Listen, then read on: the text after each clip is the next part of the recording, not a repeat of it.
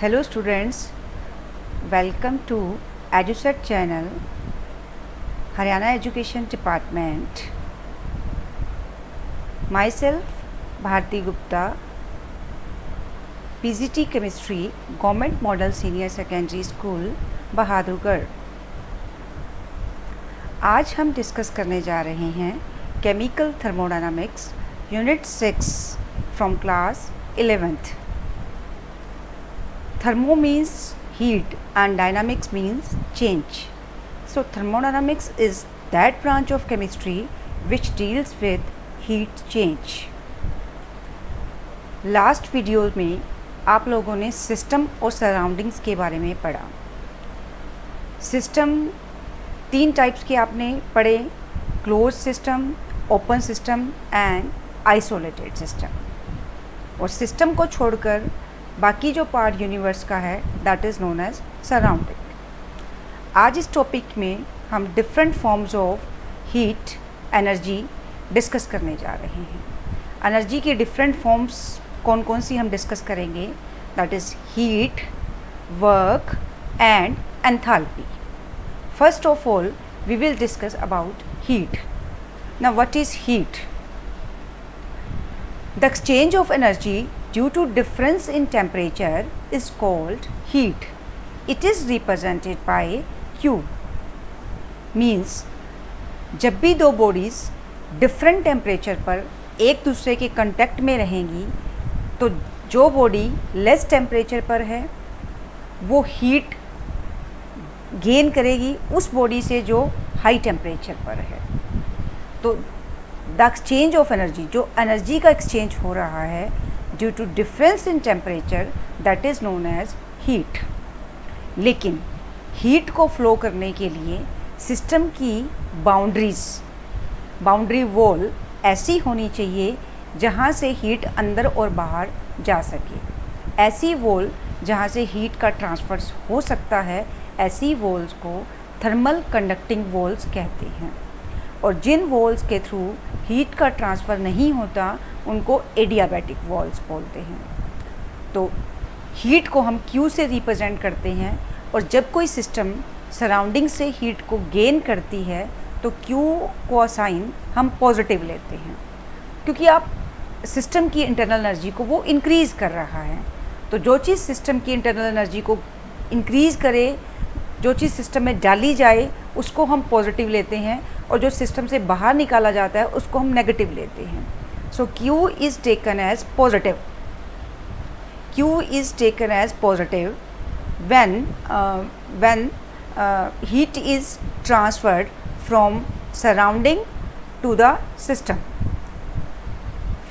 and Q is taken as negative when heat is transferred from system to the surrounding, because it decreases the internal energy of the system.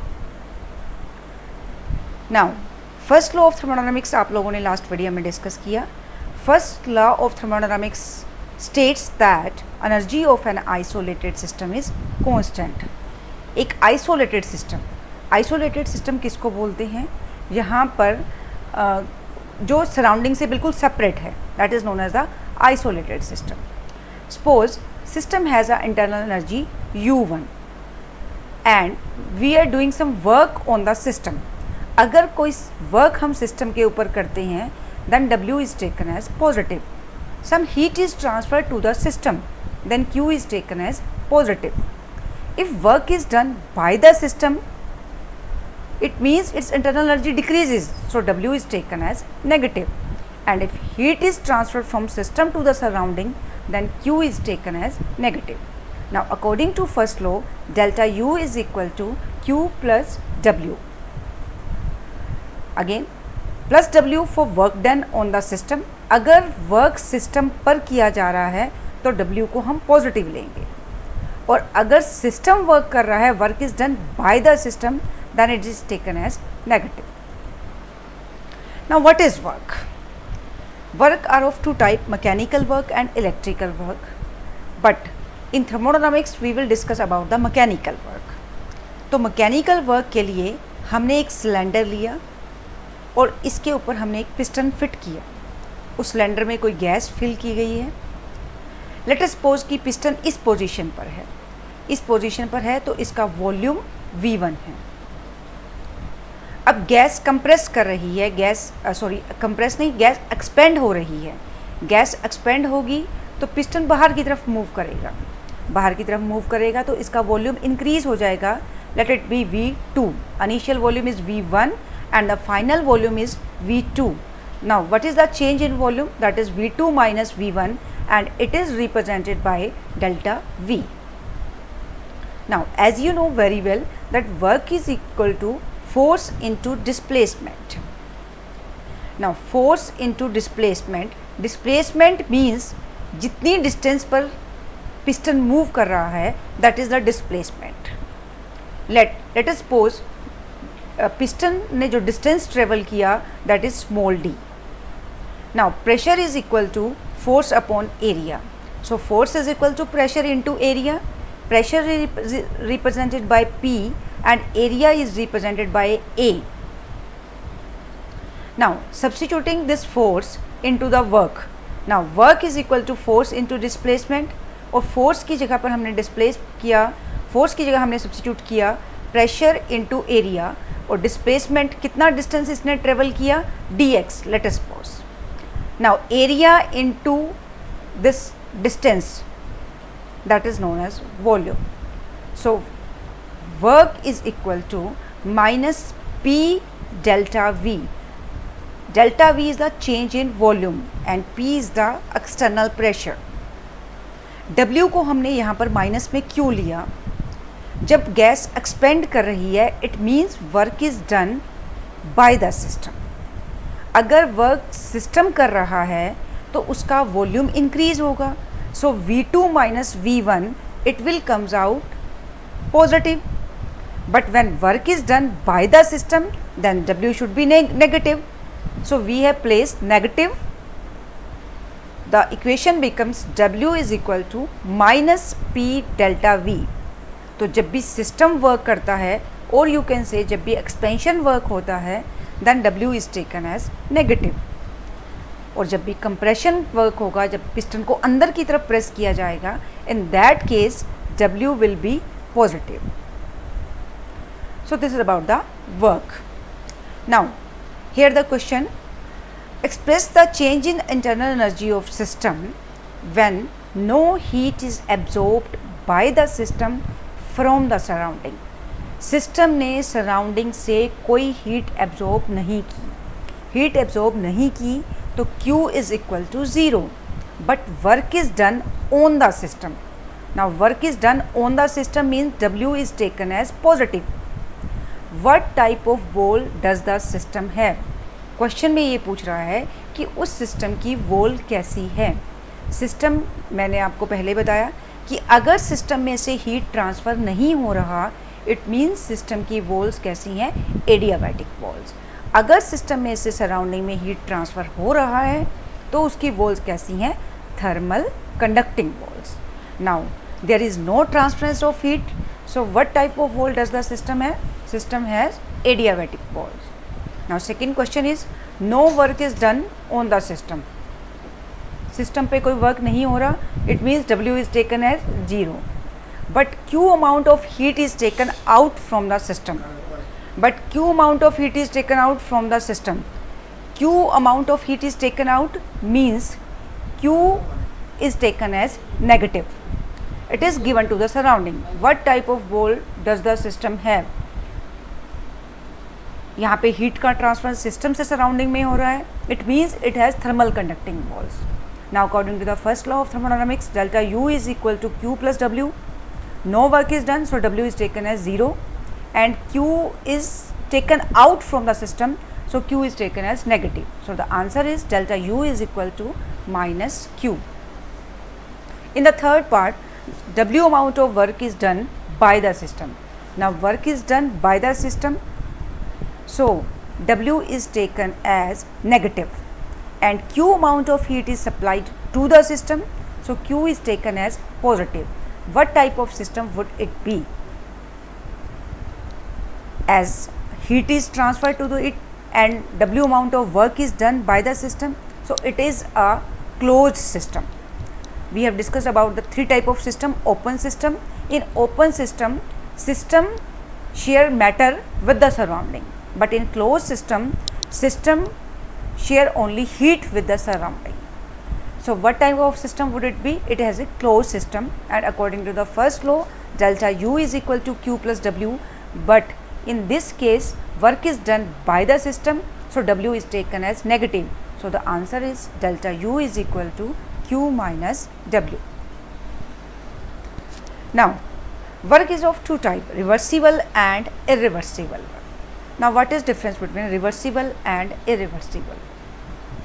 अगर इसी work को हमने जब piston को system में fit किया, इस piston के ऊपर हम स्मॉल पेबल्स को रख दें, बहुत स्लोली पिस्टन नीचे की तरफ प्रेस होगा, लेकिन थोड़ी ही देर बाद ये आउटर एटमॉस्फेयर के साथ इक्विलिब्रियम अटेन करेगा।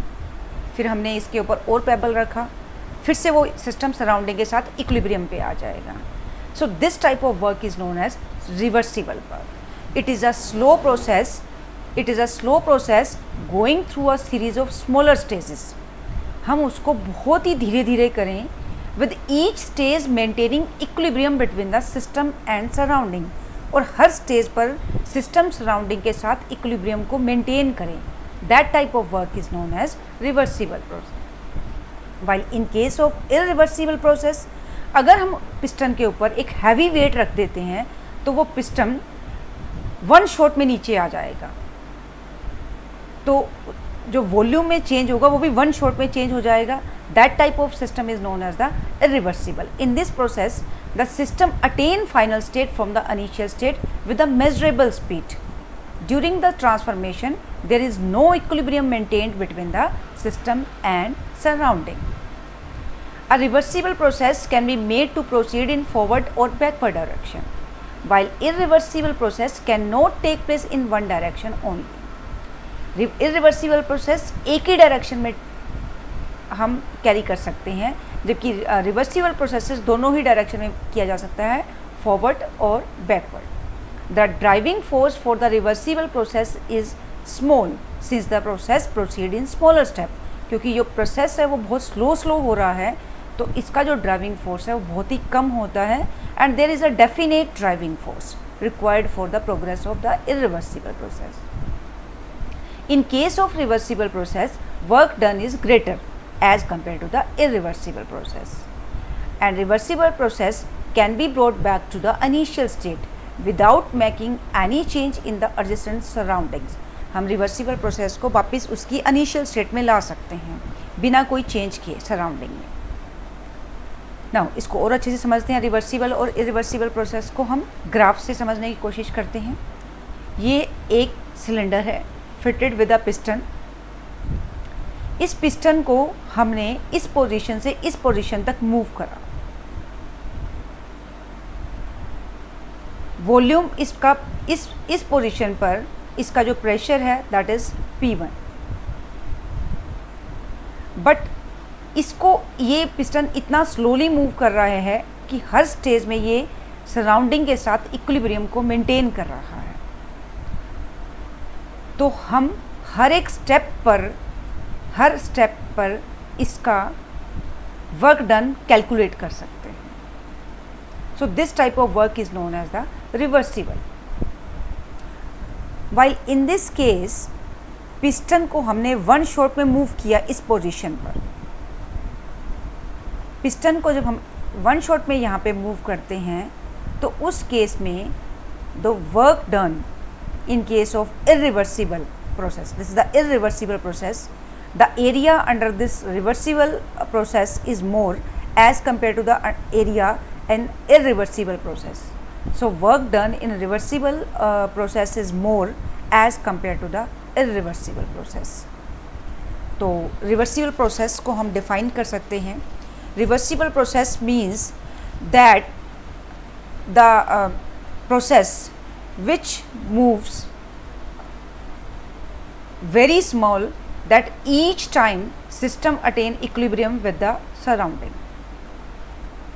So this is about the reversible and irreversible one. Now how we will calculate the work in case of reversible process. Now हमने ये डिस्कस किया कि जो वर्क है that is equal to minus P delta we, but in case of reversible work, क्योंकि हम reversible work को बहुत स्लोली मूव करवा रहे हैं, तो वॉल्यूम जो चेंज है that is very small, so it is represented by D we. Now by ideal gas equation, you know, PV is equal to nRT. So P is equal to nRT by V. If we place nRT by V in place of V, the equation becomes W is equal to minus nRT by V dV. dV means very small change in volume. And when we integrate the equation with limit v1 to v2, as nRT is constant, so minus nRT it comes out dV by V. Now dx by x का जो integration है that is equal to log natural x. So dV by V का integration है log natural V with the limit v1 to v2. Now it comes out minus nRT log natural v2 by v1. Now as you know, log natural x is equal to 2.303 log x. So the equation will become minus 2.303 nRT. ये 2.303 हमने log natural को log में convert करने के लिए place किया, and it comes out minus 2.303 nRT log v2 by v1. Now as you know, according to the Boyle's law, P1 v1 is equal to P2 v2, so v2 by v1 is equal to P1 by P2. तो हम v2 by v1 की जगह पर P1 by P2 भी रख सकते हैं. So this is the work for in case of reversible process, while in case of irreversible case W is represented by minus P delta V. Now what is free expansion? Expansion of gas in vacuum is called free expansion. Vacuum means there is no air, so atmospheric pressure is zero. और जब कोई gas vacuum में expand करती है उसको हम free expansion बोलते हैं. तो अभी हमने जो टॉपिक पीछे डिस्कस किया है इसको हम समराइज कर रहे हैं इन 2-3 पॉइंट्स में. First, for isothermal expansion. Isothermal means when temperature is constant, and when temperature is constant means there is no change in internal energy. It means delta U is equal to 0. Expansion of an ideal gas into vacuum. और जब कोई gas vacuum में expand करती है then W is taken as 0 because external pressure is 0 and W is equal to minus P delta V, so W is also 0. Now according to the first law, delta U is equal to Q plus W. Here delta U is 0, W is 0, so Q is also equal to 0. Second case, for isothermal. Again isothermal. Isothermal means constant temperature, and constant temperature means delta U is equal to 0. Now irreversible change. Now for irreversible change, now according to the equation delta U is equal to Q plus W, but here in this case delta U is 0, so Q is equal to minus W. And irreversible change, और irreversible change में हम work कैसे calculate करते हैं? W is equal to P external V2 minus V1. So minus W is equal to P V2 minus V1. Third case, for isothermal. Again isothermal, so delta U is equal to 0, but here reversible change. Reversible change में हम work कैसे calculate करते हैं? That is Q is equal to minus W and W is equal to, अभी हमने discuss किया, 2.303 nRT log V final upon V initial. For adiabatic change, adiabatic means there is no transference of heat, so Q is taken as 0, and in this case delta U is equal to W adiabatic. So हम लोगों ने ये different cases discuss किए. The main point is this, in case of isothermal you have to take delta U is equal to 0. For adiabatic changes you will have to take Q is equal to 0, and if gas expand in vacuum W is taken as 0, If it is irreversible work, then W is taken as minus P delta V, and if it is reversible work, then W is equal to minus 2.303 nRT log V final upon log V initial. So this is all about the work, heat and internal energy. Now, internal energy term is used only when the volume is constant, but normally हम जब भी laboratory में experiment करते हैं वो open vessel में करते हैं. ओपन वेसल में उसका वॉल्यूम कांस्टेंट नहीं होता, उसका प्रेशर कांस्टेंट रहता है क्योंकि वो एटमॉस्फेरिक प्रेशर के कांटेक्ट में होता है. तो वहाँ पर हम इंटरनल एनर्जी से भी बेटर एक नई टर्म यूज़ करते हैं, that is known as enthalpy. ये भी एक एनर्जी का फॉर्म है and it is represented by H. Now, it is defined as total heat content of the system. It is equal to the sum of internal energy and pressure volume work. So, mathematically it is represented as H is equal to U plus PV. Now, what is change in enthalpy? How will you define change in enthalpy? Change in enthalpy is the heat absorbed or evolved by the system at constant pressure. तो जब भी system में से किसी भी type का heat absorb होता है या इवोल्व होता है but at constant pressure, then it is known as delta H enthalpy change. Again for exothermic reaction, जब भी सिस्टम में से एनर्जी सराउंडिंग को ट्रांसफ़र हो रही है then it is taken as negative. And for endothermic reaction, endothermic means system energy gain कर रहा है from the surrounding, then delta H is taken as positive. Now what is the relationship between delta H and delta U? Here delta H is enthalpy change and delta U is internal energy change. Let us consider a general reaction A changing into B. Here HA be the enthalpy of reactant A and HB the enthalpy of the products. A की enthalpy को हमने HA से represent किया और B की enthalpy को हमने HB से रिप्रेजेंट किया. नाउ एंथैल्पी अभी हमने पढ़ा, enthalpy is equal to internal energy plus pressure volume work. तो A की enthalpy that is equal to A की इंटरनल एनर्जी प्लस A का pressure volume work. Similarly B की enthalpy that is equal to internal energy of B plus pressure volume work of B. Now change in enthalpy that is equal to HB minus HA और HB is equal to UB plus PVB, then HA is equal to UA plus PVA.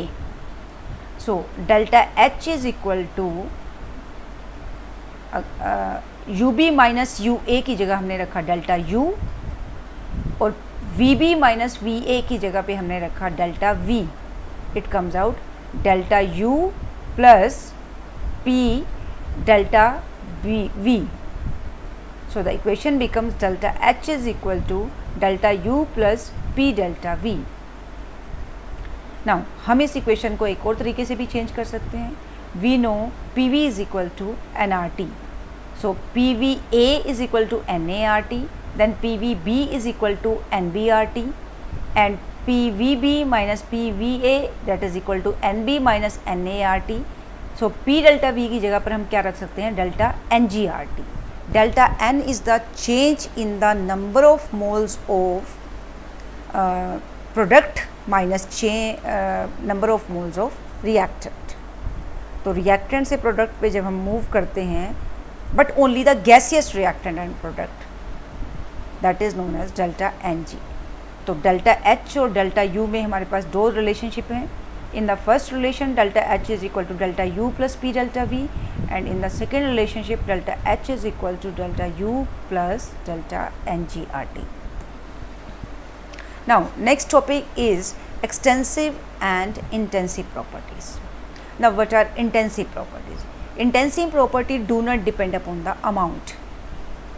जो properties amount पे depend नहीं करती, जैसे color, taste, melting point, boiling point, density, lustre, hardness. Test हैं, अगर आपके पास नमक दे दिया जाए, चाहे आपको एक पिंच नमक का दे दिया जाए या एक स्पून का, उसका टेस्ट तो वही रहेगा। So did not depend upon the amount. Such type of properties are known as intensive property. And the property which depend upon the amount, जो अमाउंट पर डिपेंड करती हैं, लाइक मास, कम अमाउंट चीज़ है तो उसका मास भी कम रहेगा, ज़्यादा है तो उसका मास भी ज़्यादा होगा। सो मास, volume, length and shape, these are known as the extensive property. Last topic of this video is what are state function and path function. State function. State function is a quantity that only does not depend on the process by which the system was prepared. किसी system की internal energy U है, U1 है और final energy U2 है, तो वो final energy कैसे change हुई, it does not depend upon the path. So the property which does not depend upon the path, they are known as state function. For example, altitude, height above the C level, does not depend upon the root you took to class in this morning. आपने ऊपर जाने के लिए कौन सा track लिया, उसकी height इस बात पे डिपेंड नहीं करती. So this is what state function. तो केमिकल थर्मोडायनामिक्स में आप कौन कौन से स्टेट फंक्शन पढ़ेंगे, like enthalpy, that is a state function. Internal energy, that is represented by you, और but in this slide it is represented by E. One is the same thing. E, enthalpy, pressure, volume, temperature, and S is the entropy that we will discuss later on. These all are state functions. Change in state function, और जहाँ भी delta, किसी भी property के आगे हम delta लगा देते हैं, that is also a state function. It becomes path independent. Like in this case delta E. Delta E means the difference in the energy of product minus difference in the energy of reactant. It does not depend upon the path, so it is a state function. But in the first law of thermodynamics you have studied delta E is equal to delta U is equal to Q plus W. Delta U is a state function, but Q and W, they are not state function. They depend upon the path. अब first floor से second floor पे जा रहे हैं, bye stairs जा रहे हैं तो वर्क कुछ और होगा, बाय लिफ्ट जा रहे हैं तो वर्क कुछ और होगा. So it depend upon the path. अगर आप बाय स्टेयर्स जा रहे हैं तो आप ज़्यादा हीट को लूज़ कर रहे हैं, और अगर आप बाय लिफ्ट जा रहे हैं तो हीट में चेंज कम है. So that is also a path function. So one thing is important, Q and W are not state function, but delta U, delta H, that is a state function. So this is about the state function and path function. Again, state function is a property that is independent of how a sample is prepared. किसी भी sample को कैसे बनाया जाता है वो इस path पे डिपेंड नहीं कर रहा. That is the state function, like temperature, pressure, internal energy, enthalpy, even that is internal energy, enthalpy. And path function that is dependent on the preparation of the state.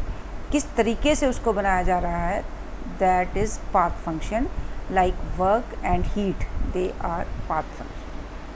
So this is all about heat, work, internal energy, then reversible work, irreversible work, then extensive properties, intensive property, and state function and path function. Thank you.